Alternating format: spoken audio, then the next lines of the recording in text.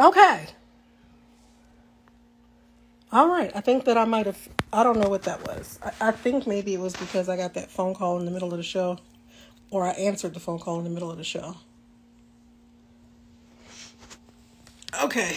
I think I might have. Okay. Is this better? Can you guys hear me now? I think you can hear me and I'm not breaking up anymore. I don't know what that was. I think it might have been because I answered that phone call in the middle of the live. You know, these phones are temperamental. So anyway, hi guys.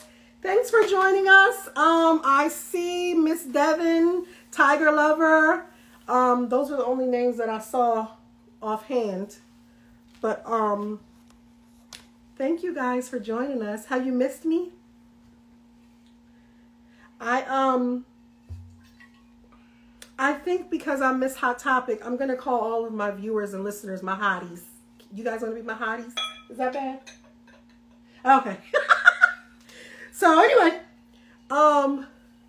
you excited? Yes, yes, yes. So tonight, I think what we're going to talk about, I know the time changed just a little bit, but it's just a half an hour. So I figured that you guys, I posted it early enough and you guys will survive with me being just a little half an hour later than we used to do the shows. Where have you been? New show, new time slot. I have been, you know what? I've honestly been chilling, Tiger Lover. I have been, you know, there were a lot of shows we were doing 3 times a week, was it? Yep. And I didn't realize how much that was wearing me out until I didn't have to do it. So, you What's know. good, Ken folk? Y'all know Brian, the Hubs. He's not going to always be here because his job won't let him be great. But whenever he's here, he's going to join us on the show. Yeah, you know, we Paul and I just decided to part ways and let him do his thing. And he's going to let me do my thing. And so that's all. That's it. She said, hey, cuz.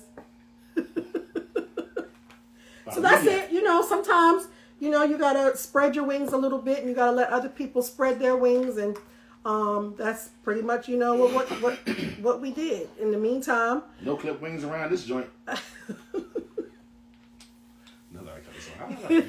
More to love. Hello, I see that you joined. In the meantime, I was getting my mind right and I'm here. And you're here and I'm glad that you guys are here. Tonight we are going to talk about because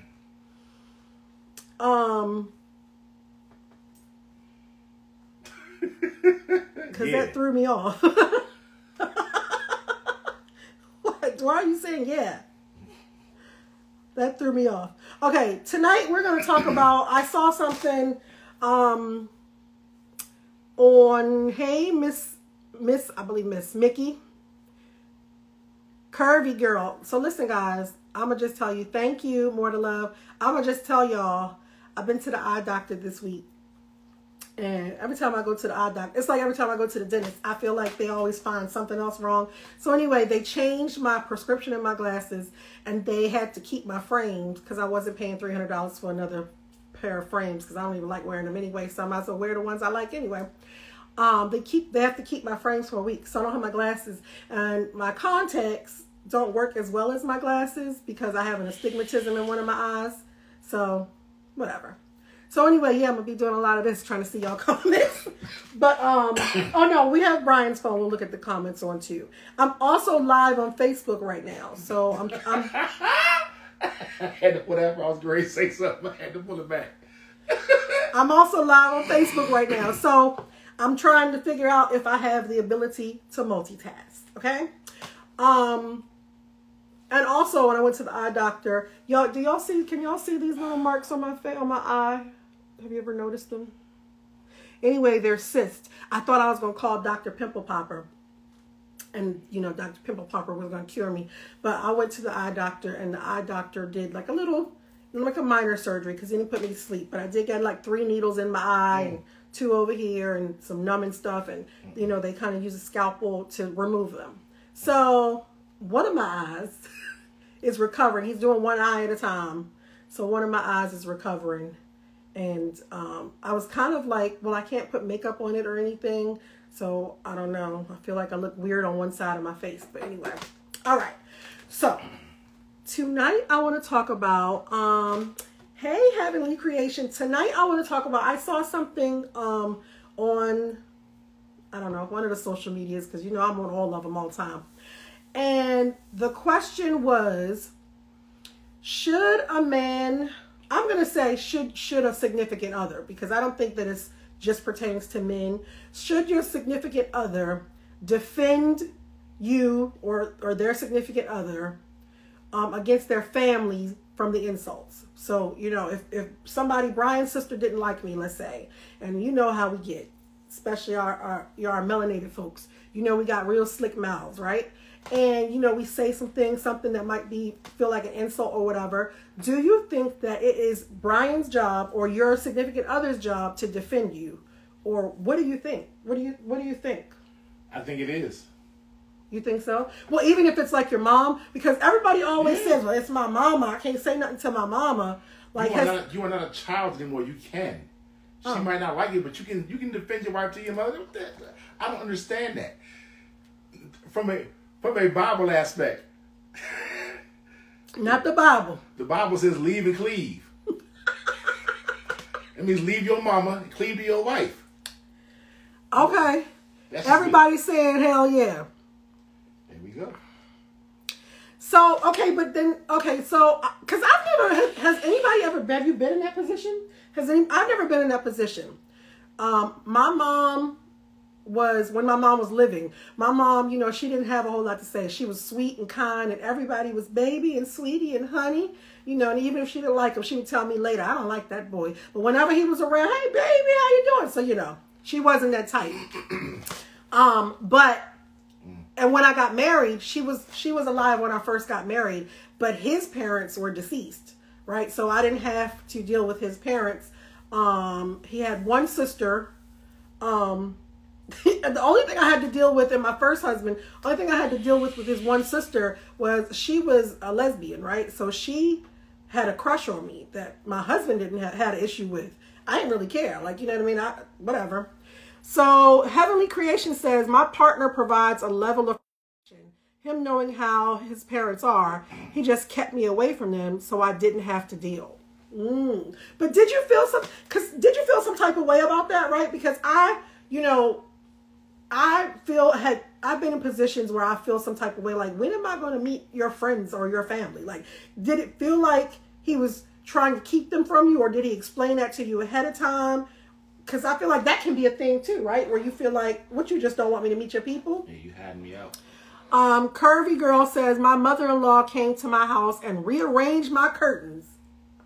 Oh, see, thank God. And when me and Brian got married, his parents were deceased, right? So I have not had an overbearing, mother-in-law. My husband told her not to do that. It's my house too. Okay. Heather, so you did have until you met them. So Heavenly Creation says she did feel some type of way, like, what the hell, until she met them, and then she understood. Okay, I get that. I honestly haven't met a lot of Brian's family. And the times that I brought it up, I don't even like my family like that. Like, he's like, you've met the people I want you to meet that are important to me. And I'm like, you got to have more than a sister, right? I have only met his sister and his nephews. I did finally meet a cousin. You met some of my friends? I met some of his friends. When we went to Maryland last time, they had like a reunion type of thing. And so I did get to meet some of his friends. Only because I came into town. But I was like, so am I going to ever know any of your family? I think it's weird. I think it's weird when you don't know your significant other's family. Like, y'all don't got to be besties or anything, but like, am I the only one that thinks that's weird? No. So you would defend me? Yeah. I will say that I will defend you, but I'm not sure that I will defend you in the way that you may think I should defend you, if that makes sense. Heavenly Creation said, my partner knows the ones who show care for me. The rest can kick rocks. So, what you said? To explain that, I don't know what that means. explain it. Okay, you know what, on this show, the HOT is because I'm honest, open, and transparent, right? Hot topics. So let me just be honest, open, and transparent.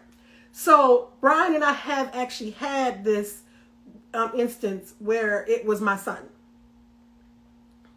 My son is 21, and my son had some feelings of his own about, what he perceived, because kids don't really get to know all the details and the ins and outs of your relationship, or at least they shouldn't. Disclaimer, if your kids know all your business in your relationship, that's a whole nother topic. But so he doesn't get to know all the ins and outs and details of our relationship, but so all he knows is what he sees, right? Or what he's experiencing. So that caused him to have some thoughts, I guess, or feelings about Brian. And then Brian, of course, has his own thoughts and feelings because Brian thinks that I spoil him and that I let him, talk to me in a way that Brian is uncomfortable with. And so they both kind of had like this thing, right? So, and I was always in the middle. Like neither one of them ever talked to each other. It was like Brian would tell me something, and then I would feel like, well, let me go explain this to my son. And then my son would tell me something, and then I would be like, well, let me try to explain this to Brian. Brian, if he needed something from my son, well, can you go knock on the door and ask him? Like, why can't you ask him? Like, it wasn't that they didn't get along. Like, in each other's presence, it wasn't awkward, right? It wasn't like, we in the same room. So it wasn't that like they can't be in the same room and it's tension. It was just that like when it came to like getting down to communicating for real, they weren't doing it. So anyway, my son drives our vehicles, and so he likes to drive the car till the gas light is on and has been on for 3 days. So we had to replace the fuel pump. The first time that we replaced the fuel pump, we were like, look, the mechanic kind of said that you're going to have to do this again if you keep doing this with the gas tank. So I told them as a rule that I don't want this car to ever get below a quarter tank of gas. And for the most part, we live in a place where ain't nothing to do. So I ain't running the streets. Brian ain't running the streets. My son is the one who's going back and forth wherever he's going. So it happened again. We had to replace the fuel pump. And this time, Brian was like, I'm not paying for it.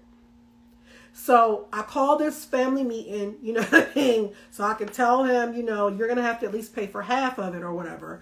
And I don't really know what or how it went left. I'm not sure what was the thing that tipped it over. He didn't understand why he had to do any of it. Okay, so he didn't understand why he had to pay for any of it or whatever. And so then he kind of started... What I knew, which of course Brian wasn't privy to, what I knew was when he started talking to Brian, he started talking from his place of frustration from what he had been experiencing and seeing or whatever. And from all Brian knew was that like he's being mad disrespectful.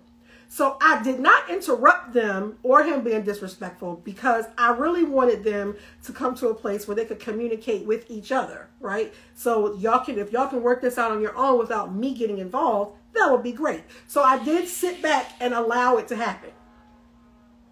When my son finished saying everything he had to say, then Brian, started talking. But I also feel like Brian is the adult. And like, Brian, if you know Brian at all, that Brian only has 0 and 100, right? He rarely has anything in between. And so Brian will take things there quickly. And that was not the case. That was not the case. That was not the case. Why do you say that was not the case? As I'm continuing to talk, I'm ignoring the time, all the time being told. I don't want to hear all that, and we turn you backwards. I don't want to hear all that you saying. How was that me then responding to that? Actually, no, I ignored all of that. It wasn't until I was asked to step outside. That's when I was like, oh, let's go. That's when you jumped in after I said that. Well, yeah, because like we're not going to get physical here, right? So I jumped in when Brian said, let's go outside. No, I didn't ask. Well, I didn't say that. I responded. Well, when you responded, that was saying we going outside, right? I was asked. Okay, but that's when I was like, no, this is what we're not about to do. Now y'all being extra. We need to just be able to have these conversations. So Brian in turn felt some type of way. Later on he told me that he felt some type of way because he felt like I didn't jump in and stop his son or stop my son or say to him, you're being disrespectful or whatever in that moment. I did eventually tell him that, but Brian, felt some type of way in that moment that I allowed him to disrespect him, and I didn't say anything until Brian said something, and then, so anyway, but I did at some point be like, okay, that's enough. But so that's why I said I feel like I would step in, but not necessarily in the way. I feel like your old school thinking and the way you were raised, I feel like what you would want me to do is just immediately jump in and slap the shit out of them, right? No, I would tell you to say something. That's all. That's it. Because the other issue is he can talk to everybody any kind of way, but then when you do it to him, it's an issue. You gotta watch how you talk to him. No, I'm not doing that. This is how I feel. It's my place of frustration. Why can't I say what I want to say? You said what you had to say. From your place of frustration, why can't I say that? Why can't I do the same? Okay. So y'all heard that, right? So, but I've honestly never had an experience like in, anybody that I was dating or married to where any of their family members were like disrespectful to me. So I don't really know how I would respond. I feel like I know how I would respond, but I don't know. I know you don't. I don't? I know you don't know how you respond. Why you say that? Because you think you do this, but you wouldn't do that. He sure wouldn't be using my car again, Heavenly Creation said. Exactly.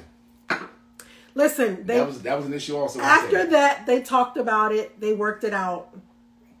But the whole point for me was, like, y'all have to talk about this and work this out. Like, I cannot be, it's stressful to me that I cannot be, hey, I cannot be Melvin. I cannot be the go-between person. Like, and so literally, I'm at work and Brian is right here and Noah are right here, and both of them will be texting me, asking me about each of them.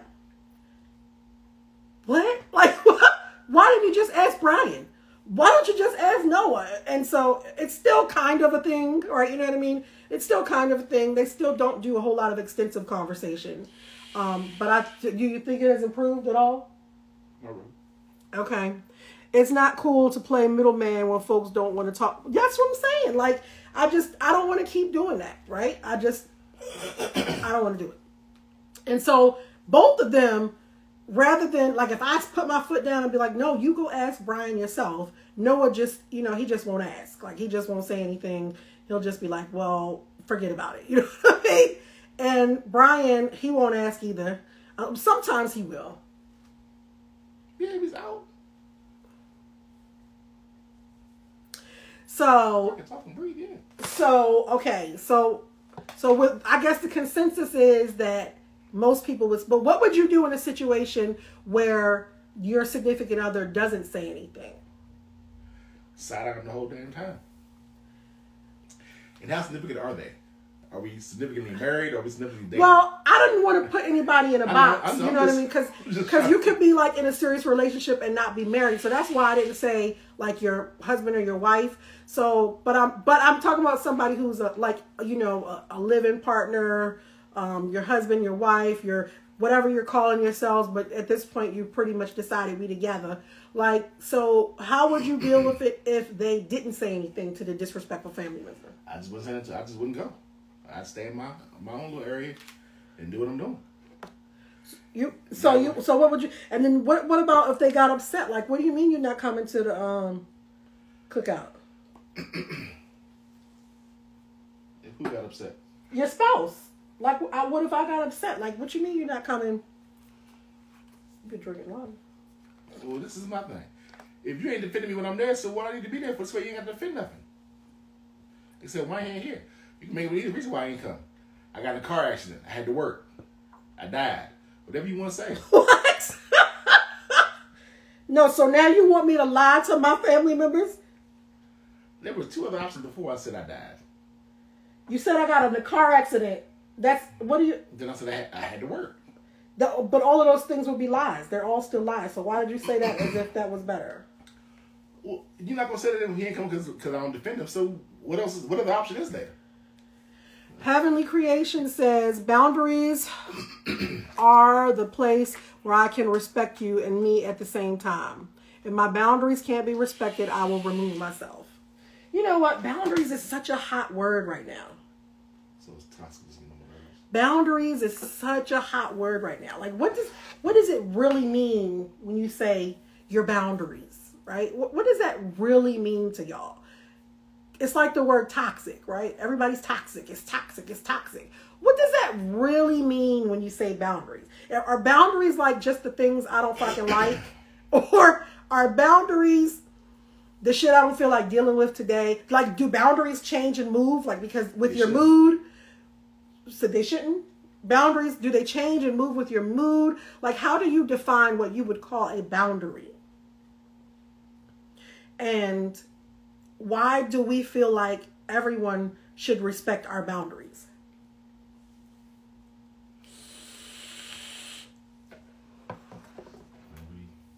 There's nothing up there.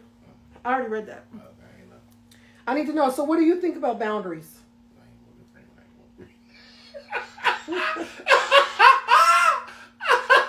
Miss Devin, I need to hear from you. More to love. Come on, y'all got to talk to me so I can talk to you, or else I'll just be talking to myself. Heavenly Creation said it's a respect of autonomy. Oh, that's not that word. Heavenly Creations, autonomy is a trigger word for me, right?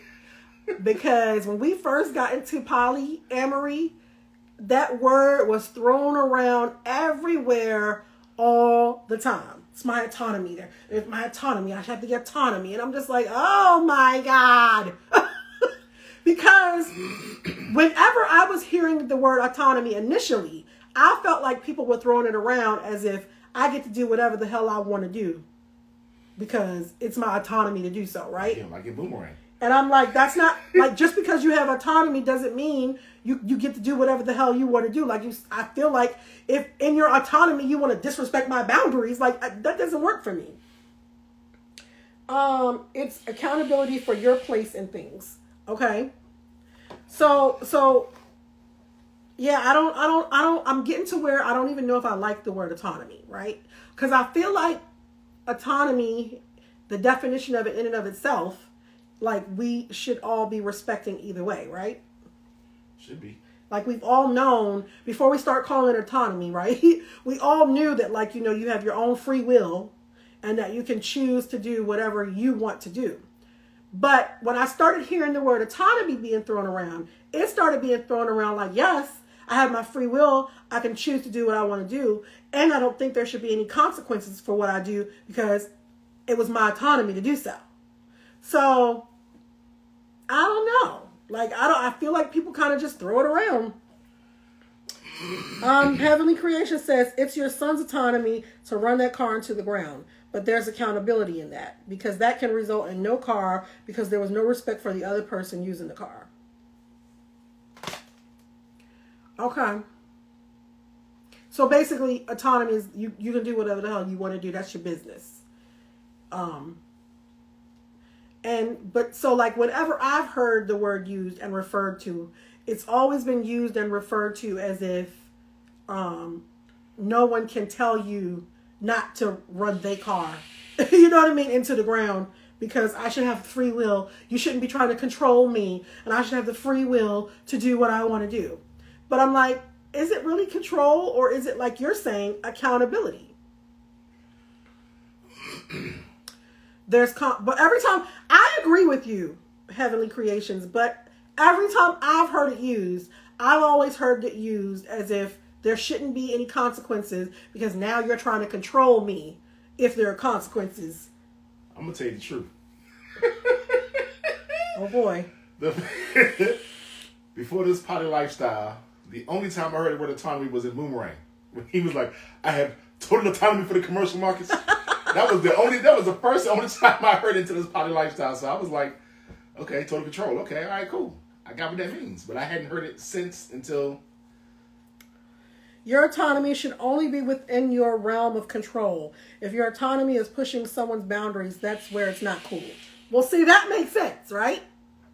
But so that makes sense. I think that everybody's not getting the memo in the poly world. Everybody's not getting the memo on what autonomy really means. I think they are.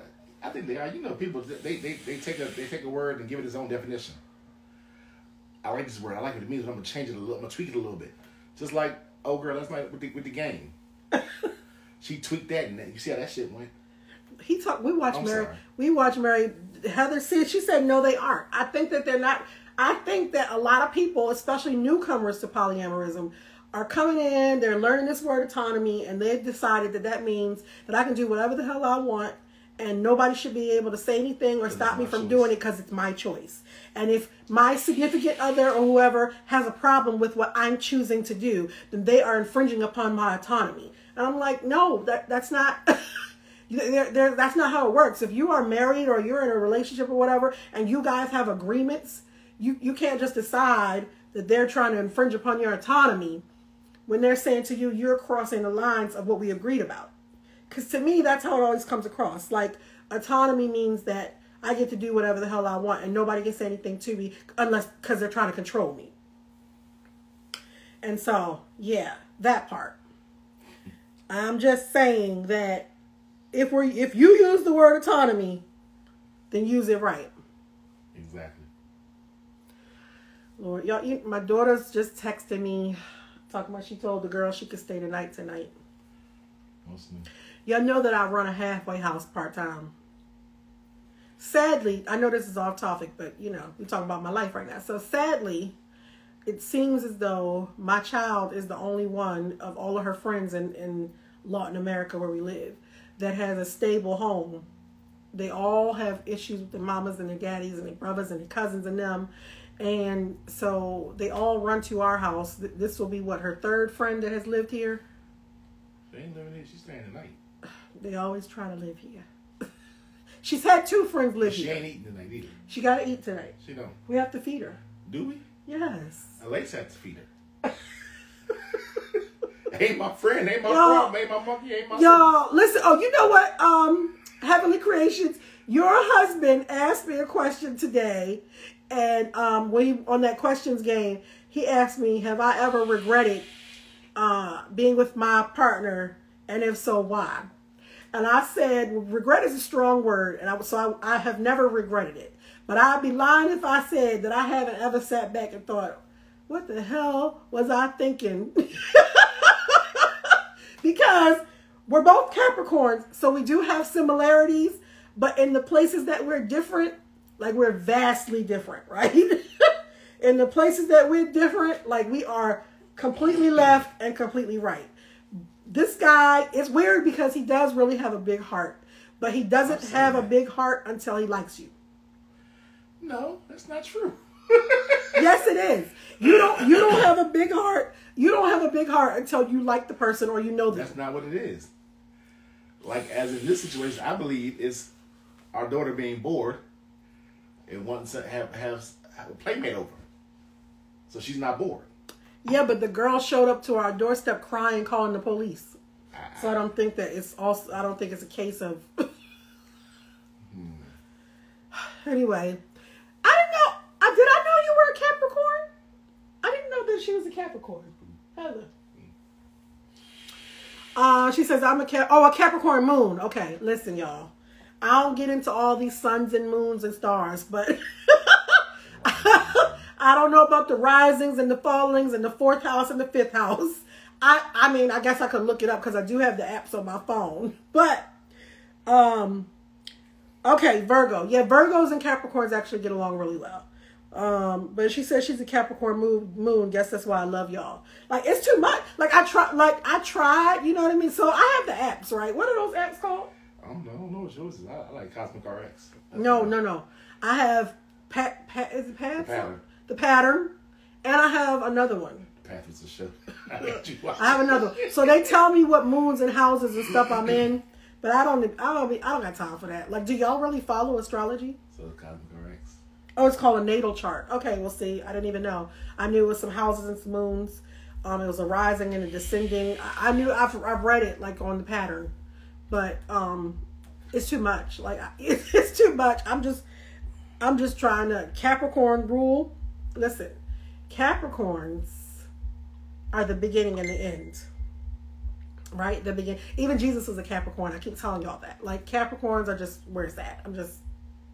And plus, we're dope as fuck. Like, have you met a Capricorn that you didn't like for real? Probably. Not dated a Capricorn, because that's a different world. But have you met a Capricorn? Probably. You met a Capricorn you didn't like? Yeah. Who? I'm not gonna put their name out there, but I'm like, yeah, I can't. It's like getting the cliff notes for a person's personality. Well, listen, it's been my experience that you can read all them notes and still be like, what the fuck? Like, I promise. So, I mean, I guess it helps. You know, one thing I have learned is that I will never in this lifetime on earth ever again. Well, you know what? I never say never. I will do my best, never in this lifetime on earth ever again, to date a Gemini man. It's a no for me. We have a whole plan in our heads that no one knows. Now, that's the truth. That is the truth. And what's funny is that, like, Brian says that to me all the time. He's like, well, I didn't know you had the whole plan in your head and you never even told me. But like you said, he does the same thing. He does the same thing. And y'all go somewhere looking like hood rats. Don't go back outside looking like that. No, I'm planning on going outside. Well, don't go back outside looking like that. You're not representing me well. Listen, those Geminis, it's a no. It's a hard no for me with Gemini men. Miss Devin said they are not well. You know what? I can even deal with a Leo man better than I can a Gemini man. Like, it is so stressful being with a Gemini man. I'm never going to do it again. Like, I've been scarred for life by Gemini men with this one particular man. And I just don't see me ever doing it again. Not on purpose. He's going to have to really woo me and, you know, your first husband was a Gemini, just know. Yeah. He's going to have to, like, really woo me and really, you know, say and do some things that show me that he's like a whole different, it's a no. It's a hard no. I'm sorry if there are any Gemini men that watch this or will see this, but it is a no. You just cut one off? What? Because he was crazy, right? Like, so my Gemini man that I had, what the issue for me was that he was more emotional than I was, right? Like, I could never be in my feelings because he was always in his. Who got time for a whiny ass man about he was always in his feelings. I don't got time for it. Oh, your first husband was one too, and it's a no. Yeah, I never met a more emotional man, and not emotional like a crier, but just he whined and complained all the damn time. I never met anyone like a guy like that before in my life. And I just was like, this is ridiculous. Like, I'm sitting around feeling like I'm the dude in the relationship and he's the chick. Like, he was in his feelings about everything. My ex said he started arguments just so we could have great makeup sex. Like, the fuck? Like, why? What you mean? Like, we can have great sex without arguing. Like, is that not a thing for you? I guess I cannot. Just sassy and mad. Right. They just got two moods, right? Either they smart mouth and sassy, or they mad and upset about something. All the damn time. How is that possible with a guy? And y'all blame us for our periods and shit. But no, it's a no. It is definitely a no for me. So I hope there's no Gemini men watching, because it's a no. Okay. So let me tell you what else I want to talk about, because it looks like we have except for Rock, we have ladies on the show, so we can really get into it. Brian might not like it, but you know, it's my show. I saw something the other day. Kevin Samuel says that if a woman is single past the age of 35, then she's just leftovers.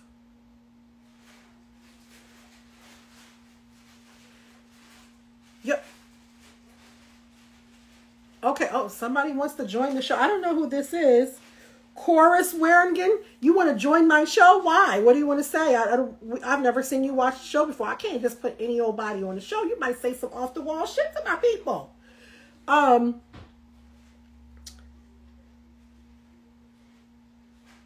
here's the thing. No, he's not speaking of fertility. Here's the thing. I don't know if I've made a decision that I can't stand him. To be honest, I haven't actually listened to enough of his stuff to say, like, you know, because I try not to go by hearsay. So I only know what bits and pieces of what other people have told me. Oh, hey. So, how are you? One of my TikTok followers, and I follow her. She wrote a book and everything. I'll let you come in 1 second. Give me a minute. I haven't listened to enough of Kevin Samuel's stuff to like make a hard decision that like I don't like him, because I've only heard, you know, bits and pieces, excerpts from what other people have said that he said. So I'm not going to make a blanket judgment. I try not to ever judge people on, you know, what everybody else thinks about them. Ms. Devin says, I can agree with some of his dialogue, but it's his delivery. So I just came across this and I just was like, and I didn't listen to the whole show. I do not know the context, but the comments and stuff were basically saying that he was saying that basically if you're not married by 35, if you're leftovers, because it means that nobody pretty much wants you if you're not married by 35. So, and I feel like they said that his delivery is blunt and very direct. I feel like he says things to people for shock value. I don't know. I mean, I'm assuming that even though it's for shock value, that he actually believes it. Because I try not to say things that I don't believe are true, even if I know it's controversial. So I'm feeling like even if he's saying it for shock value, he must find some truth in what he's saying. And that's a good point. He's rude.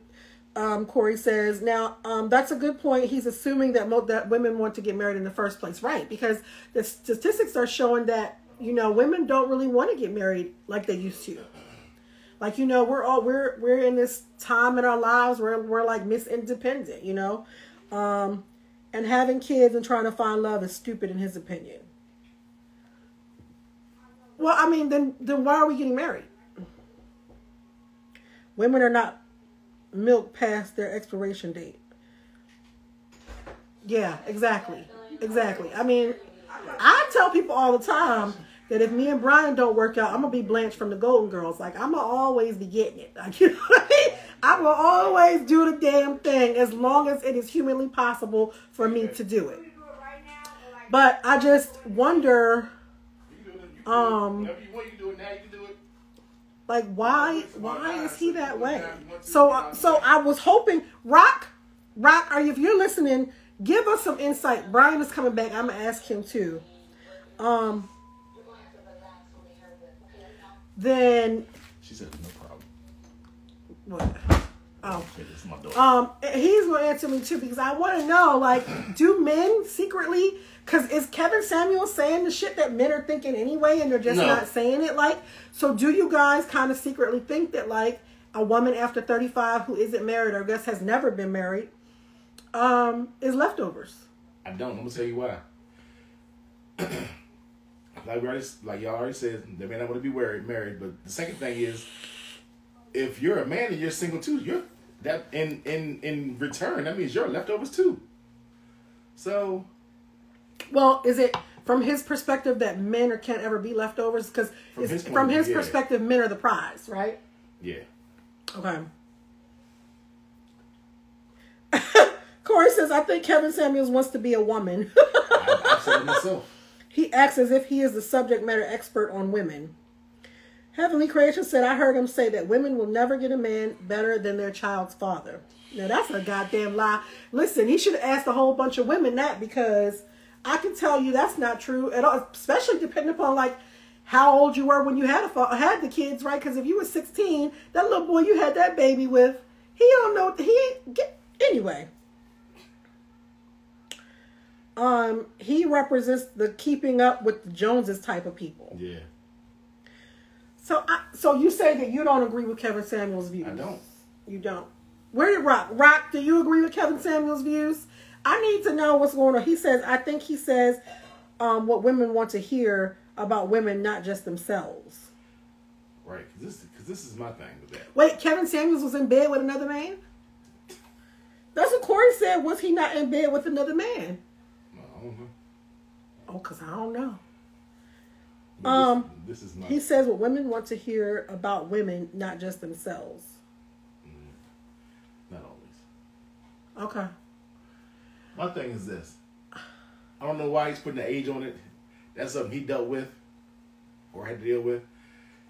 You don't know anybody's past. You don't know. He was in the bed with a man though? Wait a minute, hold on. Because I'm trying to understand this. Two people said he was. So how is he the authority on women when he like boys? When they say he like boy pussy. That's what Bernie Mac said. Bernie Mac say he like boy pussy. Or does he like both? He could be bi. Okay, go ahead. I'm sorry, go ahead. That was a great movie. I'm sorry. He's so mad. But anyway. A man was in his bed. Oh my God. I can see y'all are on live, and that's why you didn't take me back. But I wanted to know if it was okay for Donnie to stay here for a couple days until her dad gets back from out of town, so she can go stay with him. I'm on the radio, so I'm going to have to discuss that with you when I finish. I'm a good friend, y'all. Sorry.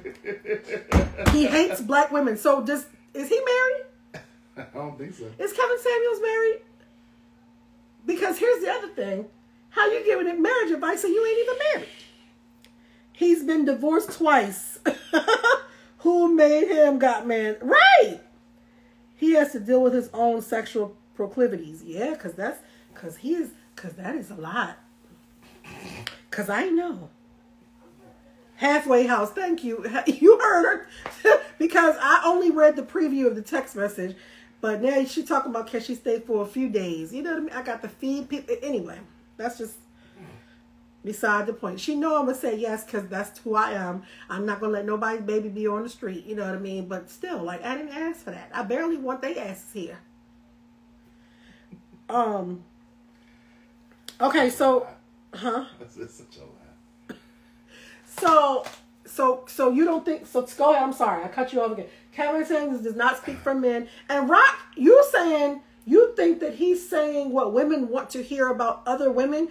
Why? We're going to get into that in a second, but go ahead.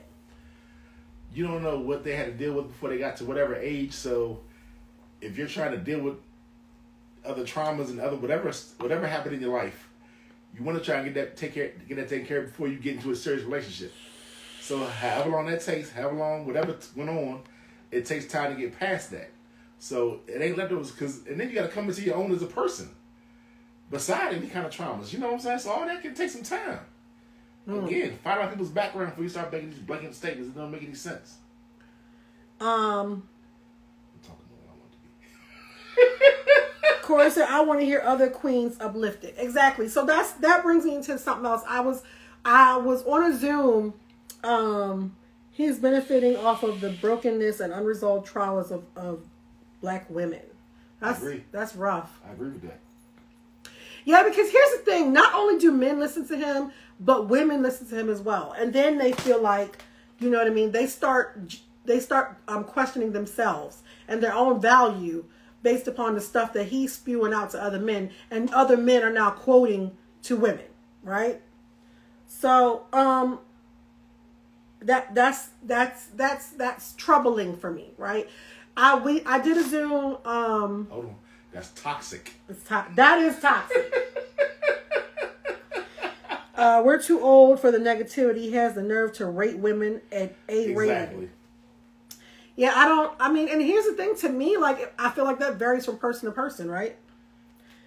That high value, low value. Right, so now, like, you don't know how long I heard people, women, men, walking around talking about whether they thought they were high value or low value. Corey said, we aren't movies, right? Exactly. Yeah, and so we were doing a Zoom, in our poly group the other day, and the question came up. If you watched the show, if you've seen it before, one of the things that we had talked about was, should we be blaming the men for women running out getting all these BBLs and all these, surgeries to enhance themselves? Like, is that the men's fault? Because we're trying to get a man. We're trying to keep a man happy. We're trying to do all these things for a man. Or is it something deeper? Officially, Kima says he asks about men relevant things like height, weight, etc. He is a manipulator who monopolizes conversations and hangs up when he cannot control the convo. Yep. You listened to him before? Some people post it. Oh yeah, I don't be having the energy for that. Ain't nobody got time for that. And so the question came up, like, why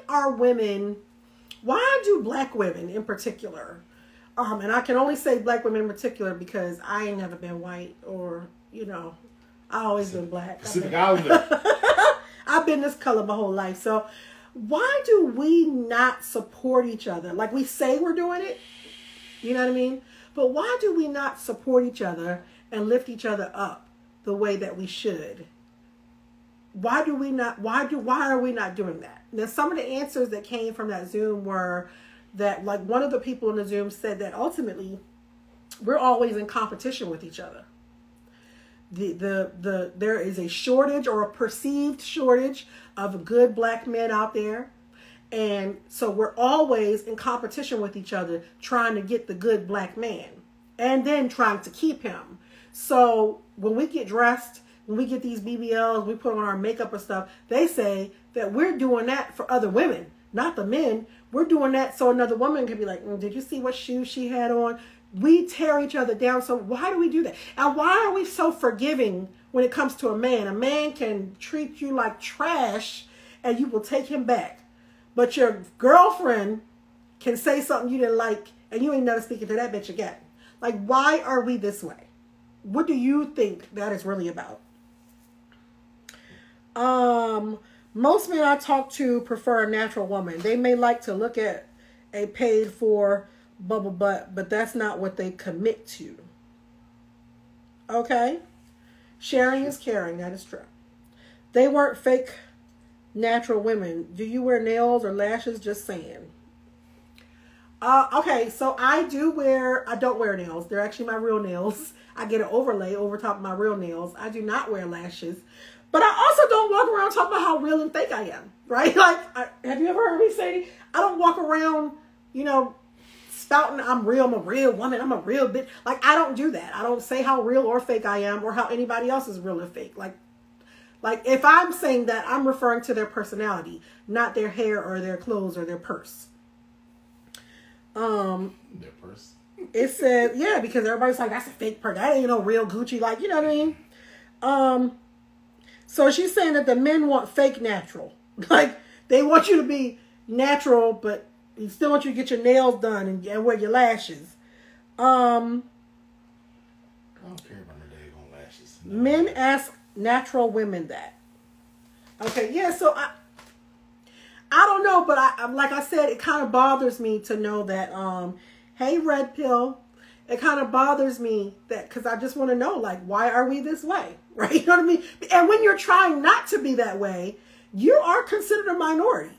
Like, other women are looking at you like, what's she really trying to do? She says she uplifting women, but what's she really you know what I mean? Like, we don't trust each other. We don't hold each other accountable. We don't build each other up. We don't put each other on. Somebody said, girl, that's a nice dress. Where you get that dress from? Oh, I can't even remember. You know damn well you got that dress from Fashion Nova. Like, why is that a secret?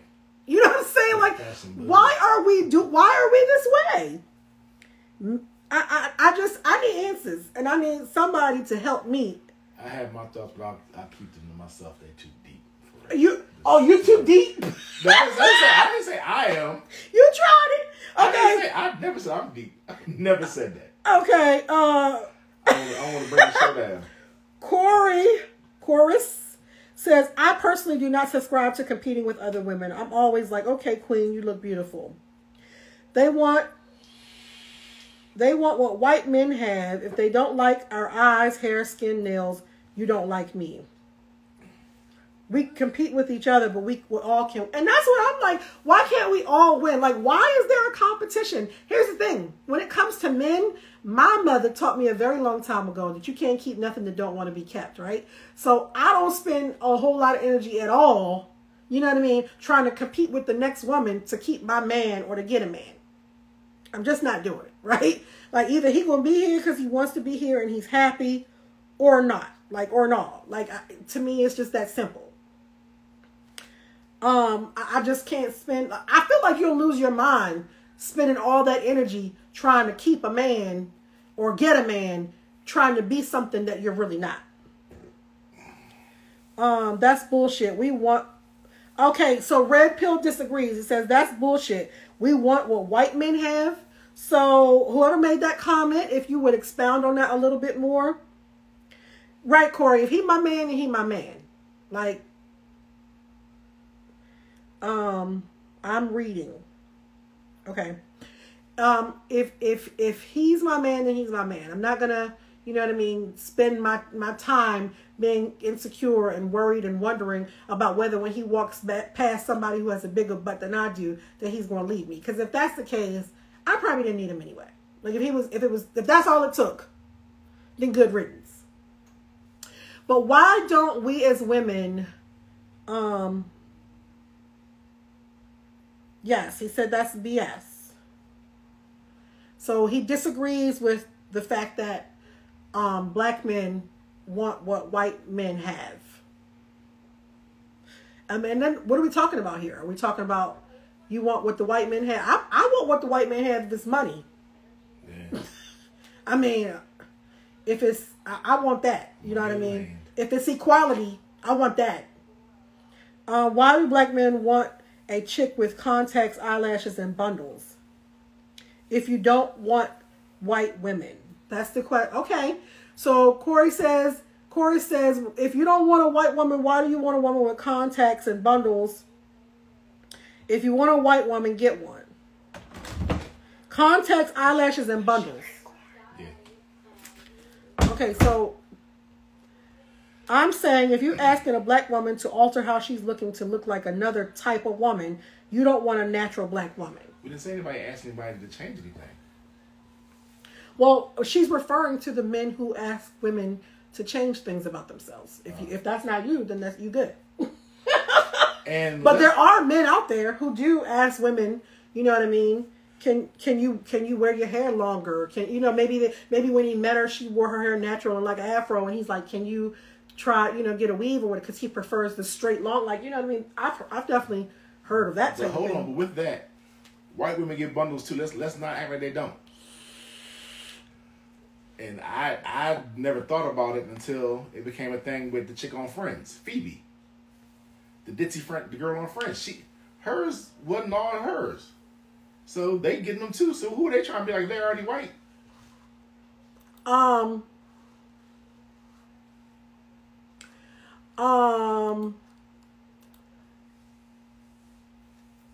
Officially, Kima says black men do this a lot. She says, I like fit men. Black men buy into colonized thinking. So where is Red Pill? Because I want Red Pill I want Red Pill to respond to the comment where she's saying, if you're asking black women to alter how they look to look like another type of woman, you don't want a natural black woman.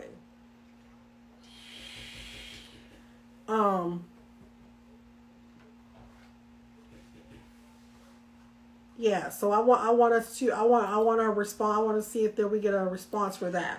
Because it could also be. Corey says, I've never seen Friends. I've never seen it extensively. I've caught an episode or two here and there, Corey. I didn't get into it because there wasn't no black folk on there. Then they added Aisha Tyler years later, and I was like, at that point, I didn't really care. So was a black woman on there? Yeah.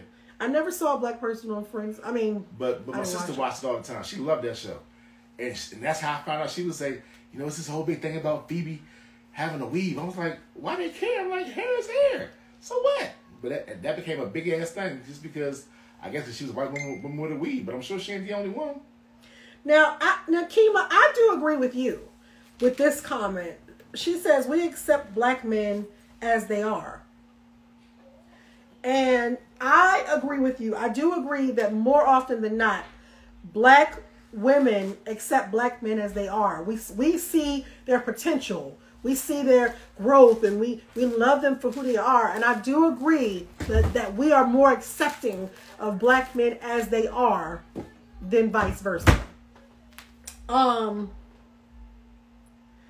So Red Pill says, I don't think men can be kept, but I think there should be a healthy level of work that goes into keeping one, though.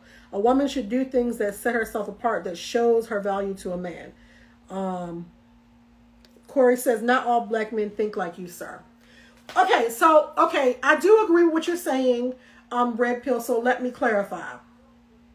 When I'm saying that you can't do anything to keep a man that doesn't want to be kept, I'm saying that to mean, of course, I'm not going to let myself go, right? I'm going to still do the things that are required of me and the things that I know make my man happy, to please my man, and things of that nature. I'm not by any means saying that, like, once I get a man, I'm like, well, I got you now, either you're going to stay or not. Like, no, I still think you, like you said, you have to do those things to keep his interest, to keep him happy, to, you know, vice versa. I think we're doing those things for each other.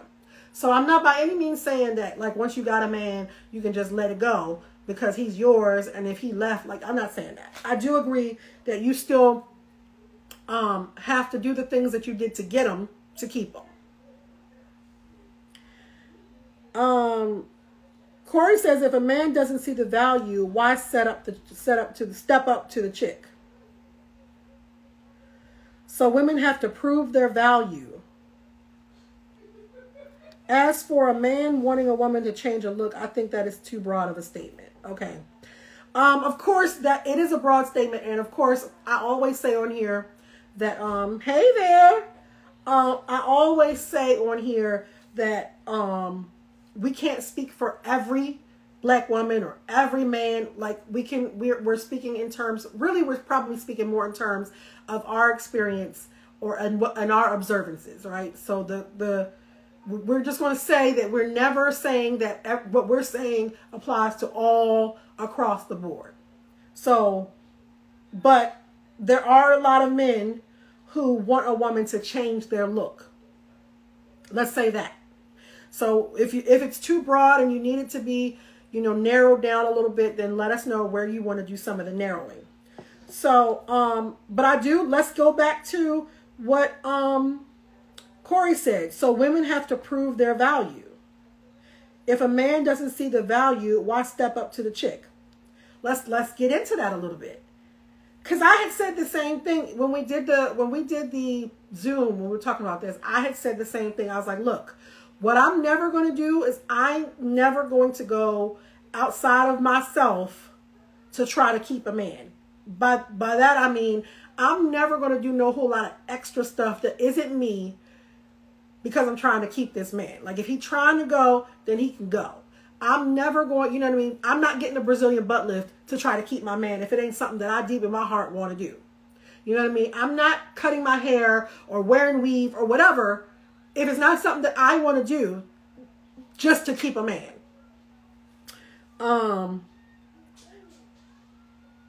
Okay. You feel that's a disingenuous question. All people need to show their worth and value. You don't know someone's worth until after it's shown. A person isn't always worthy or valuable. So I guess the initial, like, why step to a chick? He's saying that, like, you're not going to know that when you step to him. Okay. Heavenly Creation says, just because one person may not see value or worth in a person, that doesn't mean there is no value or worth in that person. That is correct. We've all heard the term, you know, one man's trash is another man's treasure, right? Because everybody's different. Everybody sees things differently. Everybody feels things differently. So that is most definitely the truth. My question is most genuine. What do you mean prove their value? Okay, so Red Pill, you want to explain to us what you mean by prove their value? Let me also say that if anybody feels like they're doing way too much typing and you want to jump in the box and show your face and talk and join the show, you can most definitely send a request and I'll add you to the show. Because I know sometimes the more you have to say, all that typing gets tiring. So if you feel like you need to jump in the box to get your point across or whatever, please send a request. We'll go ahead and add you. Then the question is, so men just step to any woman without any observation? Yeah, I definitely think that's a thing. I definitely think that's a thing that men, you know, that she got a nice butt and she has a nice butt. Her boobs look nice. And so, yeah. Hey, Evie. Hey, hon, how are you? Doing good. So, it's not showing my face. It's showing my face. I didn't even know I was showing my face, but okay. Y'all sent the request. You sent the request, so I added you. I was typing. So on one part, back up, Leila. So, first, I hate the disingenuous statement that you're supposed to know somebody's value just because you wanted to talk to them. You observe people, don't you? You can observe somebody, but most of the damn time you're not interacting with people. Most people cold approach, meaning that you're going to holler at somebody through an inbox, through a DM, through some sort of post. Most people aren't even interacting on levels of, oh, we're going to meet at work. We're not meeting people at work because, first off, we got Me Too and all these different things that stop men from wanting to talk to women at work because you can literally get a home. At work. Huh? You shouldn't talk to anyone at work anyway. That's just bad. Group my point. Thank you. So then where are you going to meet them? Through a friend? Like, where are you meeting people? Where are people normally meeting nowadays? You're meeting people on the street. You're meeting people at a club. You're meeting people in whatever space that you're naturally in. But it's not because you've been watching this person on some stalker shit. Like, you've been dealing with this person for 3-4 months and they've just been a friend. That's not how you interact with people nowadays. You holler at a person to get to know them. You're talking to a person to get to know them. And once you get to know them, then you know if that person is a person that you're going to deal with longer than whatever interaction that you've had with them. So you have to show your worth. It's not, that's just a disingenuous argument. Okay. Uh-oh. The other person got kicked out. Who got kicked out? Chorus. Oh, hold on. I'm trying to get everybody where they trying to go. Y'all got a lot to say. I'm not.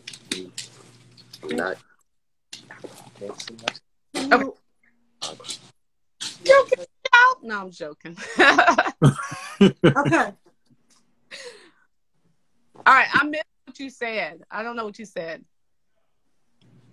So then I'm going to pose it like this. How do most people meet? When do they meet? When they're out and about. Like, so so that's fair, right? So let's just stop there. Stop there. If I meet you when I'm out and about, I'm supposed to know your value from seeing you down the street. I'm supposed to know your worth from seeing you down the street to my life. I think that there's something that you can see with someone when it comes down to the etiquette. You see someone, let's say you go to Chick-fil-A, they choose to sit down and eat. Is she sitting like a basketball player? Is she chewing with her mouth open? Yeah, you can get you can get kind of some cues from people just based on observing them. I see guys, I'm like, I would never talk to him. I mean, you get those cues from observing people. You're not gonna automatically know their value and everything about them, but you will get some type of cue from just observing someone. You don't just, unless you just walk up to the first big booty chick you see and try to holler at her. So let's just stick with the premise. Okay, I see a chick at Chick-fil-A, and in this Chick-fil-A, I see that, okay, she's sitting with her legs crossed, she looks presentable, and she is clearly attractive enough for me to want to talk to her. I'm supposed to know if her mindset is one of that is going to be one that is building, supportive, nurturing. I'm supposed to know this. I'm supposed to know her through just observing her, that she has these attributes that need to be that's a part of mindset. Because we can talk about beauty all day. That's not what I said. So I'm talking value. So let's now, since you pointed out that that's not what you said, then what is valuable to you versus what is valuable to a man? You are the one who said value, so you should define what you mean by value. Value brings me that you're adding value to that person's life. that person is bringing something that is worth having, that I can't produce for myself, or that it requires for me to pay in some form of fashion that value to be added. So clearly attractive enough, Kima. Officially, Kima says, so clearly attractive enough. Clearly attractive enough is the reason why you fucking went and talked to them. But that doesn't mean that I'm sorry, I cuss in general. It's not I have a sailor's mouth. It's really not like it's not personal. Yeah. I mean, can we agree just to say that no one is going to be able to observe another person's intrinsic value, that you are attracted to what you find visually appealing from across the room. And if there is an engagement that happens after that, it now gives you an opportunity to start to learn more about each other in order to determine if you perceive enough value to try to build something. Because that's really what y'all are dancing around. Genuine I part. just said that multiple times. That's not the same thing as saying what someone's value is, because you're not going to know her value from seeing her. But that was your argument. Your argument was that you should know someone's value when you start to interact with them. What have to prove their value to you? Because every day you have to. Okay, so you prove your value. That comment. This started because we were talking about. I said you can't keep anybody who doesn't want to be kept. So let's get off of when you meet a person and all that kind of stuff. We're talking about when you're in an established relationship. You basically made a comment that said that you should be continuing to show your value, right? I agree. You should. And then that's when the question came up of, so you're placing value on me and whether I show it or not, or something to that effect, right? Yeah, so I know where you're going, so I'm going to answer the question like this. It's easier if I make it from a woman looking at a man than if I make it a man looking at a woman. So let me put it this way. If a man that you've been dealing with stops wanting to go to work, stops wanting to pay any type of pull their weight, whether it's they're doing 50-50, whether he's paying all of the bills or anything like that, if he stops wanting to do certain things that shows that he's valuable to the household, wouldn't that make you not want to be with that person anymore? Like that man, he stops wanting to work. He stops. So here's the thing. I get it, and I'm agreeing with what you're saying in that respect. But I think we're kind of talking about two different things, right? Because no, it's not two different things. Because what I said was, since it all started from my comment, what I said was, I'm going to continue to be the good woman that I've been to him thus far. But I'm not going to jump through hoops and hurdles and run through fire. You know what I mean? But so when you say he's no longer working, he's no longer contributing to the household, for some, that is a deal breaker because he's not doing what he did when he got here. Okay. And so then generally speaking, people put on relationship weight. We agree. So if you put on relationship weight, men are visual creatures. If a woman puts on too much weight and he doesn't want to be with her anymore because she's gotten too big for him, for his taste, he's wrong. Because you didn't bring that. Here's the thing. I do not think he's wrong. And it's funny that you would say that because even when we had the Zoom, I said, now here's the deal. When you met me, I was 250 pounds. After we're together, you don't get to tell me that you think I should lose weight and I start running to the gym. No, when you met me, I was 250 pounds. If you knew you didn't like 250 pounds, you should have said you didn't like 250 pounds to begin with. However, if when you met me, I was 130 pounds and now I'm 250, I feel like that's a different ballgame. So I can't disagree because I wasn't a part of that conversation, nor did I know about the Zoom conversation. What I can talk about is this conversation, which is what it appears to be on multiple occasions, on multiple conversations when it comes to relationship between men and women. It's okay. What you denote to be a good woman or what it was that you were doing, but you don't know if you could be upset at him and you're cooking him food. Yeah, you're still doing the act, but you're not doing, you're sliding the plate to him. You're like, do you want something else? You're still doing the act, but it's not with the same spirit. Yeah, you're still doing the same thing, but the spirit in what you're doing, it is still the same. It matters just as much as what you were, and the fact that you're doing the job. No one wants to be in an environment where you have a asshole. So no different than if you go to work. The reality is, if you go to work and you can do your job, your competency matters just as much as your attitude. So it's no different than in a relationship. You can make up all these like hypotheticals, but the reality is that value added is predicated on each person and starts and stops with that person. And so if you've been in a relationship with a person, we already assuming, okay, you've shown your value, but then you should also know your partner and what matters to them. And if what matters to them, you're not doing it, your value is not there. I'm not saying so basically what I'm hearing you say is that you need to maintain your value. If you're in a relationship, because that's the pretense that y'all came at it with. The pretense I'm coming at it with was from, so using your pretense, yes, you should maintain your value. As a matter of fact, you should add to it, because life moves, we evolve. You should add more and more to your proposition chart. That's the least that you can do if you're in a relationship and you say that you care about somebody. However, men and women. Because Kima said something. Kima says, no, officially, Kima says men always want to tell women how to be, and what I see, what my experiences have been is that a lot of men think that it's okay for you to have requests and place demands and want me to increase my value, but you all think that as long as you're continuing to do the bare minimum, we're supposed to be okay with that. So let me jump in here on this here, because the underlying issue really is about the continuity of good faith. Are you moving in good faith towards each other after you have gotten established in the relationship, or are you more prone to take each other for granted?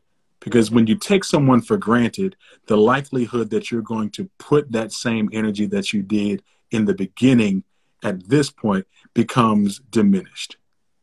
And it's in that diminishing of good faith and effort that you put in to get someone, that's where the perceived lack of value comes in. It's not, and it may not necessarily be that you don't value them anymore, but you've gotten comfortable. And that is the thing that I think kills relationships. When you get comfortable and you feel like I got you, like it's an obligation that I have you, and now I own you. And it's not a black men thing versus a black woman thing. This is a human thing. And when you do not, from a personal perspective, put in that effort, then it makes it very, very easy for you to also point the finger when you don't think that the other person is putting in the effort. It really becomes deflection. It becomes projection. And you want someone to value you to a higher degree than you think that they are. And that's often reflective of the fact that you're not doing the same thing. So let's get back to treating each other in good faith. I want what's best for you. Hopefully you want what's best for me. And then let's make a decision based on how we choose to be with each other from this point moving forward. And if we need to come back and revisit the conversation, then let's do that instead of defaulting to a bad faith estimation of the other person. It's just that simple. Okay, men, I want you to respond to Kima says black men aren't used to control, so when a person lets them leave, they don't know how to. What say you to that, sir? Black men ain't used to control, so when a person lets the lead, what say you to that? Nah, no, I can't get behind that, because that's a overt sweeping generalization. That is, I don't think that's true. That doesn't come across to me in good faith, because just because one person says that they're allowing you to lead doesn't necessarily mean that you are allowing them to lead. If you've got momentum in a certain direction of you doing things your own way for a long period of time, then the likelihood is that you're not going to be as relenting on giving up the reins than you would be in other situations. I mean, so that's a person to person thing. That's not a So there's a question mark for in good faith. Can you explain that? I'm guessing they're asking, what exactly do you mean when you say in good faith? Okay. When you have when I say in good faith, it's coming to the conversation not ready to fight. It's coming to the conversation ready not to being work on the together. defensive. Yeah, not being on the defensive. I used to say all the time, listen, what would be helpful for me is if we're having a disagreement, that you would start off with the thought process that I'm not here to hurt you or purposely do anything to hurt you, right? So, because often we always think like we're against each other. But if we come into this, even though we don't agree, even though we're having an issue, if we come into this, like you said, in good faith, thinking that my man, my woman, my wife, my whatever, is not purposely trying to hurt me by whatever they said or did, then we can, if you can see it from that perspective, then things can be accomplished a lot easier. Yeah, let that be your default setting when coming to a conversation, especially if it has the potential to be a difficult conversation. Yeah. I believe the best about you. I want you to believe the best about me. And if we can establish those rules of engagement, then let's do it. Yeah, I agree. Kima says that they want to dominate, not lead. What black women wants to lead and control everything? So I would like to jump in right there. It's still a bit disingenuous of a question, if I have to be honest. Everybody question disingenuous to you.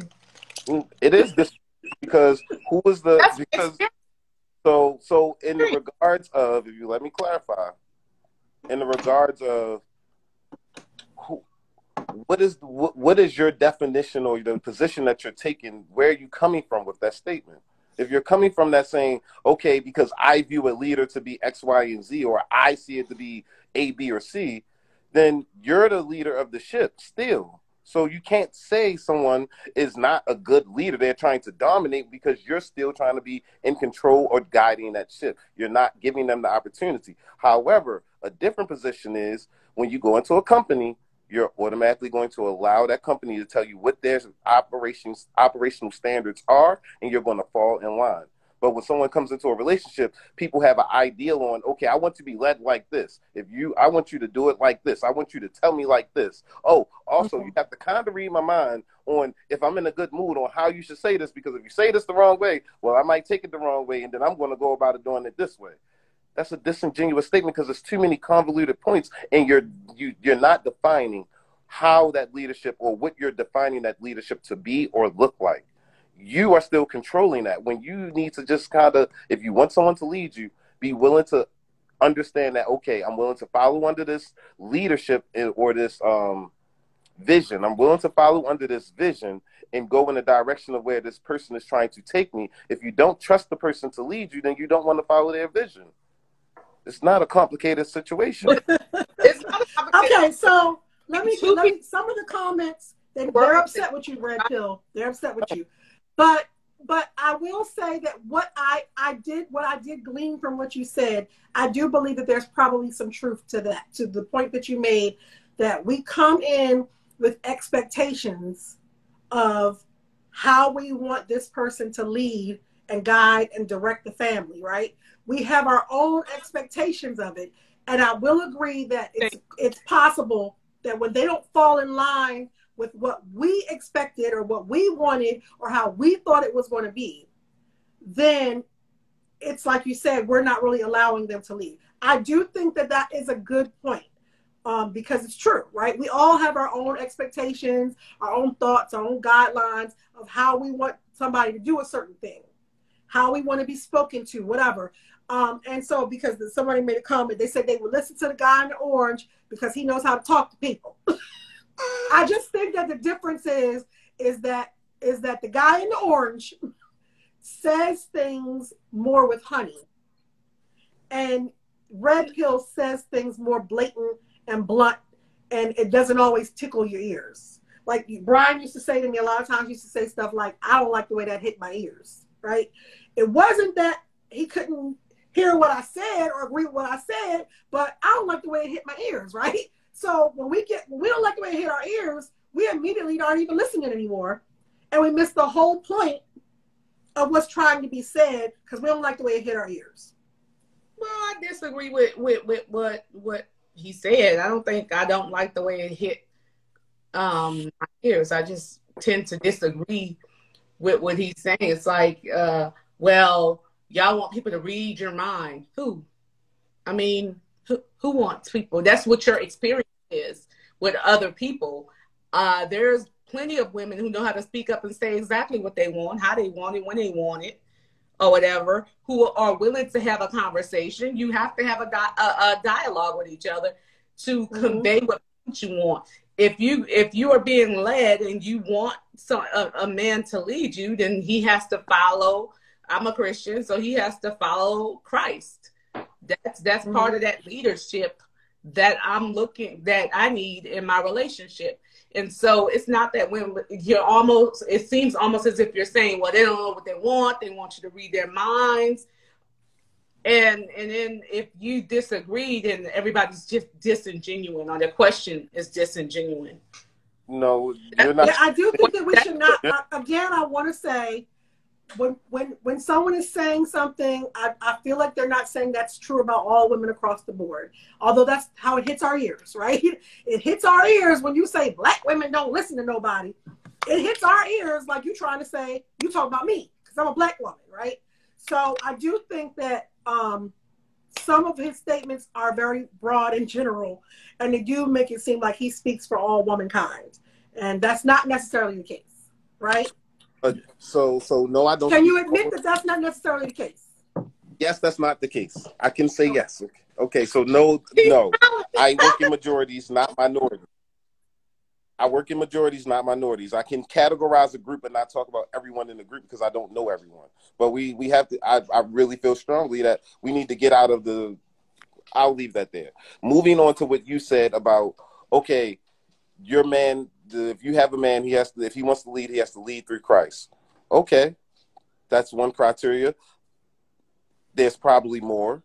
And if there's more, as you keep on going down that rabbit hole of all the criteria of what it takes for a man to lead you in your life, you're putting more and more control on what you want and not necessarily what the possibilities or the probabilities are of what that man who may come into your life actually can bring, because you see or you find the value in that man in those characteristics. But that doesn't mean that there isn't other values. For example, Wendell speaks he speaks really slow. He has a slow cadence, but he also speaks in a way that makes it soft and palatable for people to hear. I speak very fast. I speak very direct. I'm very confrontational, even if I'm not trying to be. I understand that those are two different styles. In my line of work, that I have to speak like that. It's effective. It's strong, it's effective, and it's quick. I get results that way. In his line of work, he may need to speak in that way, and it's effective. But that doesn't mean that they both don't have their place and they both don't have their operational goals. Along with that, if Wendell was to come into my line of work or if I was to go into his, we would both be very ineffective at that space. We would have to change. We would have to adapt. And then one would speak like the other and the other one would speak like the other. The fact I'm saying that to say, I'm bringing that point up because every detail that you put in for what you want a man to do, be, or how they act is another form of control than you're trying to have over that situation, which means ultimately you're leading it. You're trying to tell him exactly how you want him to be, or you're trying to find this unicorn, and that's you trying to say, okay, I want this man to do it like I would do it. And that's not realistic. That's not the same thing as having expectations out of a relationship, in which you should have expectations out of a relationship. Why would you go into a relationship not having expectations? Expectations. You've got to. Men go into relationships with expectations, just like women go into relationships with expectations. That doesn't mean she's trying to be a leader. So I think you're conflating two different points. One, I'm saying, okay. Well, I ask other people because we hearing a bunch of what you think. I mean, what you think, and I'm completing. And that's not two different points. That's the same thing. You act as if women because are not supposed to have expectations to a relationship. And So women having expectations the- means a relationship. That's not the same thing. So Having an expectation and wanting leadership is not the same thing.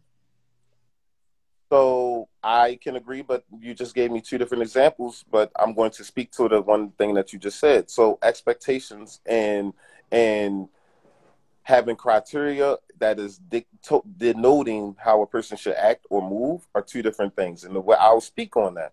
So you can have a man. You can say, okay, I want a man who is compassionate. Okay. But then if he's not compassionate about the topic that you want him to be compassionate about, now he's incompassionate when he could have been compassionate, but he doesn't see the value in that compassion in that particular situation. That doesn't mean that he's not compassionate. He could be compassionate too. So let me give a direct example. One way it could be, okay, he likes to go and serve the homeless every weekend, giving them food, money, and etc. But a waitress who's getting paid for her job messes up his food and he says, look, I don't want this food anymore. I'm not tipping her. Yes, this is a very, very broad example, but it still could be compassion. One could see compassion to say, well, it's not her fault. It's the cook's fault. She didn't mess up the food. She just got it at the time frame that she got it. Is he not compassionate because he doesn't want to tip the waitress or the waiter? No, he's still compassionate. It just doesn't fit your narrative. That's controlling. He's still compassionate. He's just not in the way in which you want it in that particular situation. That's controlling him and wanting him to do it your way because you see the value there, not because he's not compassionate. Okay. So, and through that example that you just gave, I completely get it and I completely understand. My question is ridiculous. My question is it controlling when men do the same thing? I could say yes. So in the regards of a man, I can point the situation to be a man wanting his woman to clean up all the fucking time after him. Right? Just say, oh, I see the fucking side. I'm just saying, let's just say, because I hear a lot of guys talking about cleaning. We're using that example, cleaning. So she takes the time to clean the house twice a week throughout the week. But for him, his standard is that he wants her to clean every day, pick something every day to clean. Is it that I would say that is controlling? Because if there's an effective way and the house is clean, the end result is clean, it doesn't matter how often the person do it. It matters that it's getting done. That's where the control comes that in. goes to what's your definition of clean? Yeah. I mean, perspective that you're talking about. I said, perspective. So we can go into definitions. If his definition is that he want everything spotless, well, then you know your man, and you shouldn't have picked that man. Well, no, but why is that the case? Because isn't that then just his expectation? And his expectation of wanting things spotless is him trying to control how I clean. So if it's spotless and it stays spotless, then that's the issue. But you just changed the measuring stick, literally. No, I did. I literally just said what you said earlier. I literally said what you said earlier. You said earlier, if your expectation is one thing and it shows up in a different way, then you're trying to control the person because it's not that it didn't show up. It just didn't show up the way you expected it to. So This leads back to what we said earlier in the conversation where we said it's okay for men to do and say things to control or change the narrative for women, but when women do it, it's a problem. No, I'm not changing that at all. Not at all. I am literally saying that, so if the house is spotless and you did it at your time or your way of doing it. Well, but here's the thing. We already talked about your expectation of spotless and mine are different. Okay. All right. So let's take that right there. Okay. Having a clarifying conversation in good faith. Let's put all the you're trying to control me aside or I'm trying to control you aside. What is the goal that we're trying to get to? Because if you can agree on the goal, then you can formulate a pathway to get there. Mm-hmm. I mean, god damn, it is not that hard. It is not that hard. Y'all got the Rev cussing on it. Let's get back to what the goal is. The whole do it, this way or that way. Therein lies the issue, right? Therein lies the issue. Is that we lose sight of the goal because we're so worried about our own autonomy, as we talked about earlier, the word autonomy, right?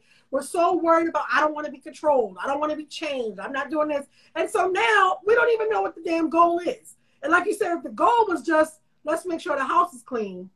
Now we haven't spoken in 3 days because we can't agree on what clean is. But this is the real shit that's happening in our relationships. Which is why I get back to my whole underlying point is the good faith. Are we a team and are we working together, or are we trying to establish dominance? And there's and the whole dominance versus submission thing, there's a dance there, because no one gender or party is inherently always dominant, and the other party is not always inherently submissive. You look and assess what each one of your strengths are. And then based on what your strengths are, those will be the areas that you should take the lead in, with the goal being accomplishing whatever it is that you're trying to get done.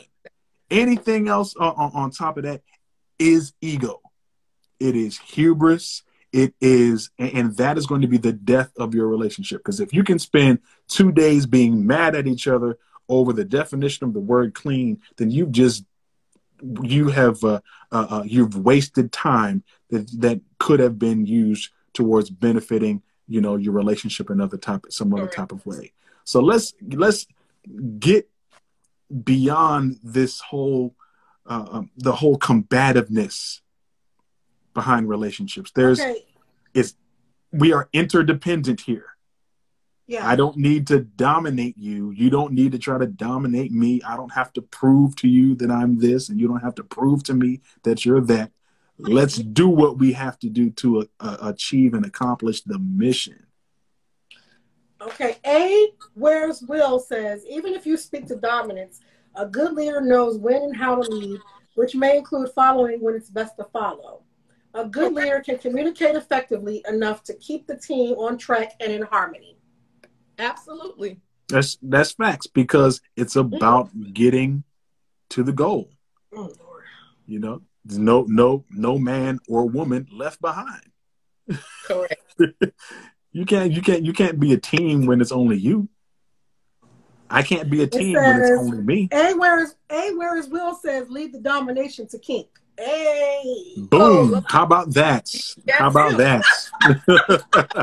You want to talk about domination and submission? Then yeah, let's that's a kink conversation.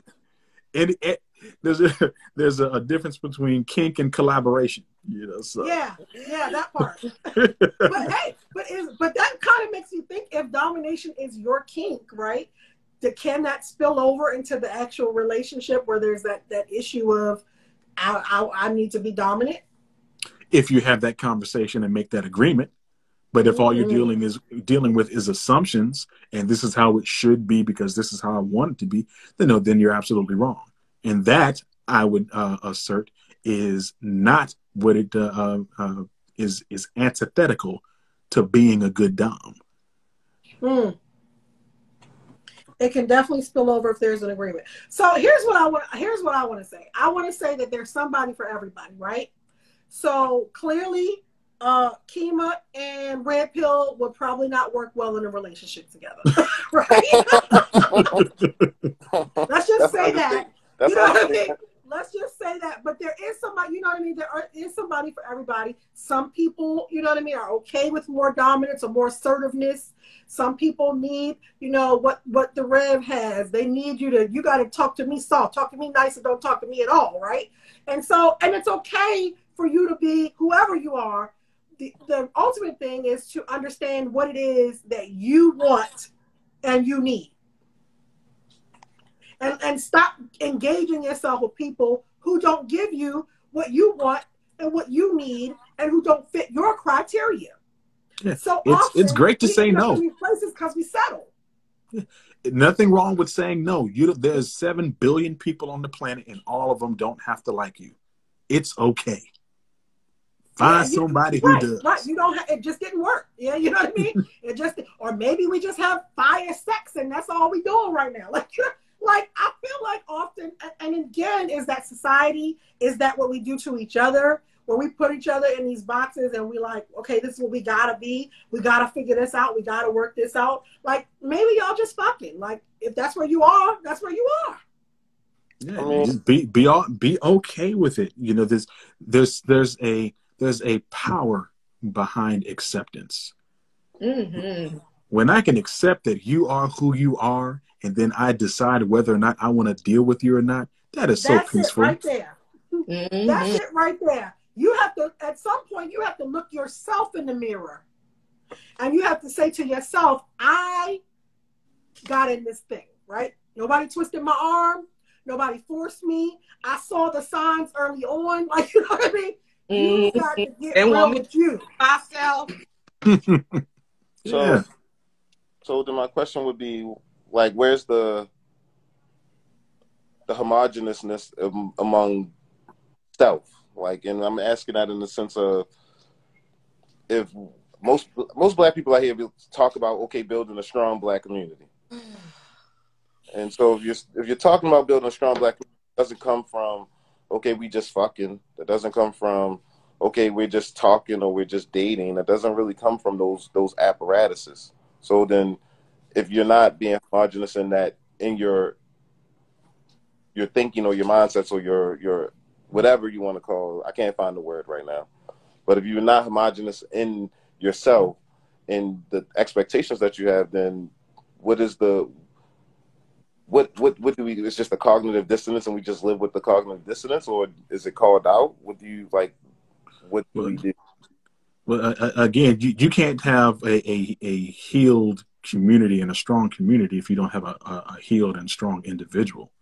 So that is going to be a function of you doing your own personal work on yourself. Your work. And then you take your healed self into a community and you align yourself with another person who is healed, and y'all form agreements upon which to build a family or whatever dynamic. And then you begin to surround yourself with people who have similar mindsets or dispositions that you can work with. And that's how you get to community, common unity. But it starts with unity. So and you can't be unified with anybody else unless you're unified in yourself. And that's so then clarify for me, Rev. I hear you. So based on that statement, you're talking about, okay, healing. You have to get your healing, then get someone else that is healed as well. That sounds like a benchmark. So then at what point is healing ever done?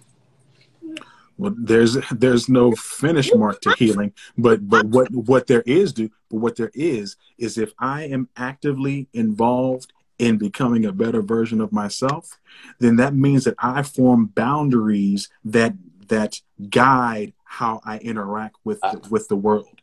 And then as I am interacting with the world, as I intersect with other people who have similar points of view and similar mindsets, then now there is an opportunity for something to be built there at that intersection. And as these two people begin to do what they need to do, and they grow their relationship and dynamic, then they'll intersect with other people who they have those similar commonalities with. That's all it is. But it all starts with yourself.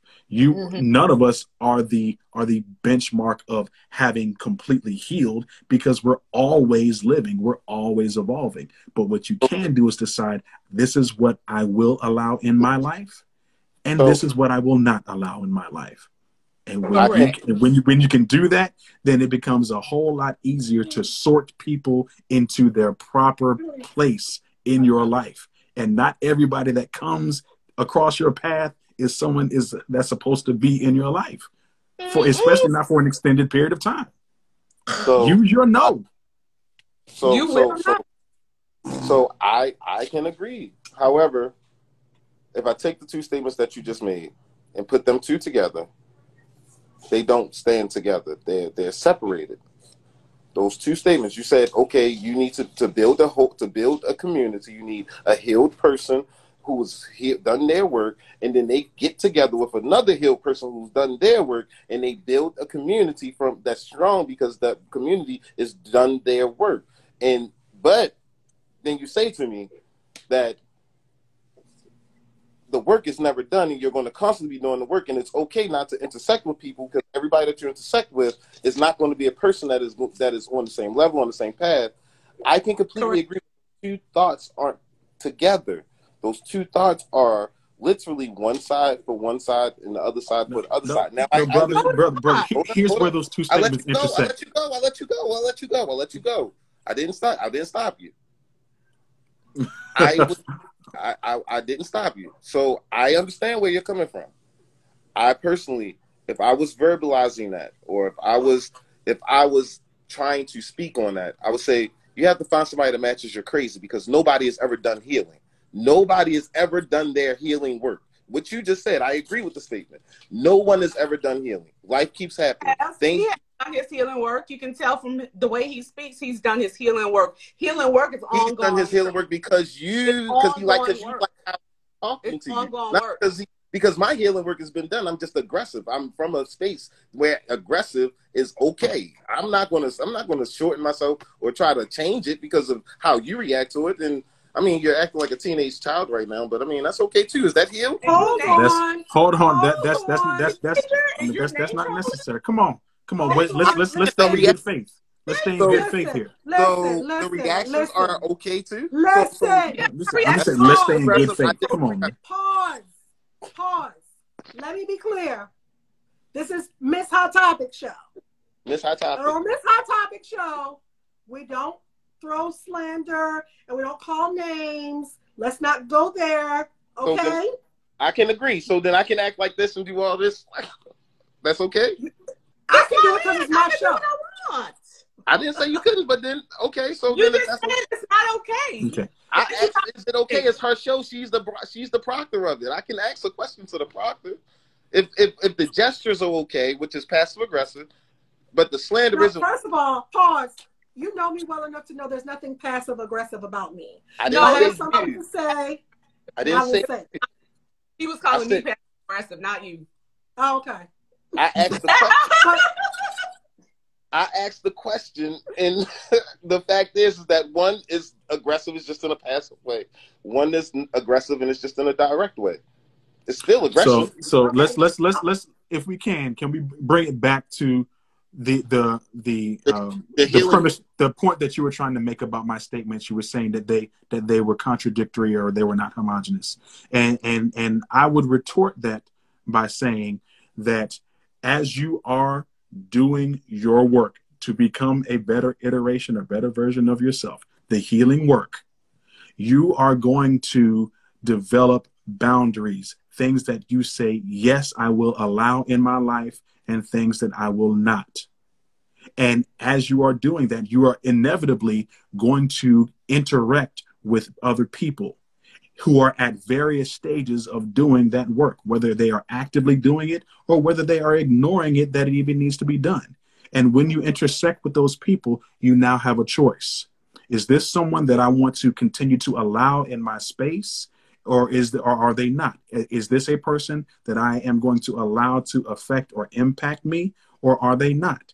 And if they are, then you will continue to move forward with them based on what you have, based on the agreements that you make. Those agreements can always be renegotiated as you continue to do your work. So whether or not you're saying it's because it's finding someone who can deal with my level of crazy, or whether it's someone who is doing their work, it's two sides of the same coin. It's just how are you choosing to orient yourself towards it. But everyone is in the process of becoming something. Yeah, you're either becoming better or you're becoming worse. We're all forever going to be a work in progress. Exactly. Perfection. I completely agree. So then my question was that originally this whole topic was, the black people tend to ask the question, or say, I'm sorry, not ask the question. Black people tend to make the assertion that we need to build strong black communities. So if you need to build strong black communities, my question again is, if you're dealing with people on such a finite or surface level, how are you building that community? His response to me was that it was supposed to be that you have two healed people basically coming together to build strong community, right? Was that not your answer to me? That wasn't his answer. He kind of He said disagreed. Listen. I will agreed. say. He just agreed. So let him ask. Are you asking me? Because I was Yes, reading I'm some asking comments. you. Your answer to me was that it takes you being a healed person and then basically getting with another healed person, and that builds a strong community, because in community, it's a common unity. That was what you said, correct? That was in essence a portion of what I said. he said it was It's obviously not the totality of what I said, but those were words that I did state. Yes. So the totality of what you said is the other part that you brought back in, which is the healing, because that was two parts, and then we got the third part. Yeah. I mean, it's like if you are looking for a blueprint, then my assertion would be that the blueprint is to work on becoming a healed person, which means identifying and dealing with your own personal traumas, understanding that you've got them, everyone's got their own issues, and making a conscious decision to address those in such a way that they do not dictate your destiny. And as you are doing that, you are inevitably going to intersect with other people who are at varying stages of doing that same work, whether it is active or whether it is inactive. And when you intersect with those people, you get to decide if that is someone that you choose to continue to interact with. I agree. And it's through those interactions and the deepening of those connections, or the walking away from those interactions, that gives you the foundation upon which to build a healthy relationship. And through the continuous process of healthy relationships being formed, you can then get to the place of building healthy communities. Let me pause. We are gonna seem like we can go around and around and around and around for hours about this. However, my show is official and I'm on the radio and my time is almost up. You gonna get syndicated, girl. So we're gonna get syndicated. So my time is almost up. I love you all. You're all my hotties. I told you you're my hotties. That's what I'm calling y'all. You're my hotties because I miss Hot Topic. And I will be back next Tuesday. If you would like, we can pick this back up for the start of the show next Tuesday. We're not going to spend a whole 2 hours next Tuesday on this shit again. But we will pick it back up. I'll give y'all a good half hour. If y'all come back next Tuesday, I'm going to be back. I'll give y'all a good half hour. My head and everything. I looked at 9:17. I said I'm going to be back next Tuesday, swinging my head and everything. My head that's on my neck. Come on. Listen. I know it's a hard pill to swallow. Oh, thank you. You love the show. Thank you so much, Kima. So I love y'all so much. I'm so glad y'all here. I'm glad y'all interacted. And you know what? These conversations are needed, amongst us, right? We're not going to always agree. We're not going to always feel the exact same way. But I think that's a good thing, because to have people in your life where everybody just feels the same way you do, you kind of never really get to see the other side of the coin. You don't get to have this discord. You don't get to hash things out. So I even though we seem to disagree on some things, and sometimes, it got a little off track, I think it's a good thing. And that's what I'm all about. I'm all about controversy, and let's talk about it. Let's talk about it. So I will see you guys next Tuesday. If you do not already follow me on Instagram, I'm Miss Hot Topic. I'm on TikTok, Miss Hot Topic, Facebook, Miss Hot Topic. I try to keep the same name everywhere. So you guys follow me and make sure that you come back next Tuesday at 8 p.m. Central Time, 9 p.m. Eastern Time. Y'all got to go to work in the morning anyway, so we can't be on here all night shooting the shit anyway. Yes, Kima, Kevin started this. But you know what? Like I said, I think that Kevin does this for this reason. I think that Kevin Samuel says some things for this reason, just to start some shit, just to get some conversation going, just to get us to, you know what I mean? This is expanding our thoughts and our minds. Some of the things that were said tonight were things that I was like, well, I never thought about that. So hopefully when you leave the show, you leave thinking, I never thought about that. Or you give some things some more thought, and you come back next week with some more ammunition, sound like. Come back healed. Come back healed. Get us a healing. Come back healed. Start your healing journey. You know what I mean? Try to figure out what your expectations are. You know what I mean? You leave here with an action item. You know what I mean? Maybe you left here and you decided I might be controlling shit.